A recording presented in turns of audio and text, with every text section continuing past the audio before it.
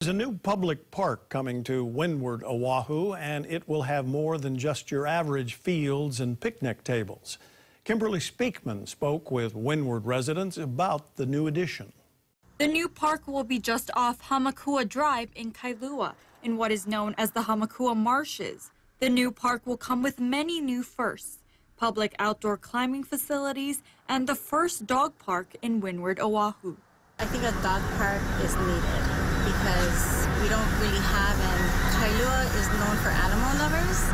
So I think we need a place where they can bring their dogs and just be comfortable all day. She says she thinks pet owners will enjoy the other amenities as well, which include exercise space, community gardens, and a playground. Because a lot of people in Kailua are athletic, so that would give them something to do with their pets and stuff. So while their pets are playing, the adults will play.